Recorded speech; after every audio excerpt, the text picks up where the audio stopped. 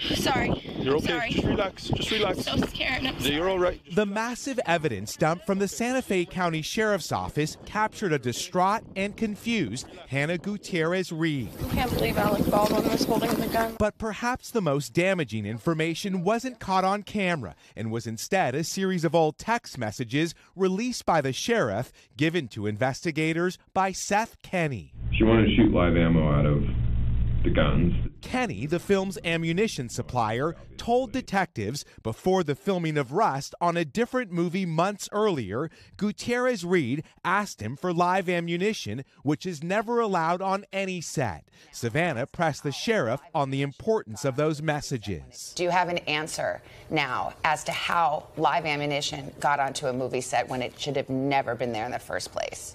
There was information from text messages that was concerning based on the fact that live ammo was spoke about and was possibly used on a prior movie set. But that response outraged attorneys for Halyna Gutierrez-Reed. In a letter to the district attorney overnight, they wrote, Sheriff Mendoza, without any evidence, implied that based on the text exchange, live rounds may have been fired on the prior set by Halyna.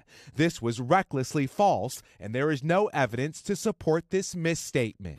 Welcome to the worst day of my life. As this trove of evidence became public for all, Gutierrez-Reed's attorneys asked that the sheriff amend his remarks, saying Halyna has never brought live rounds on any movie set, nor has she ever fired any live rounds on any set on which she has worked, including the Rust set.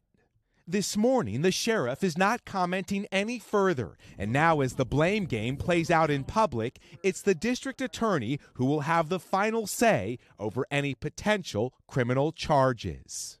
And Miguel, Gutierrez-Reed's lawyers were also concerned that now the focus was now on her and not on safety issues on set.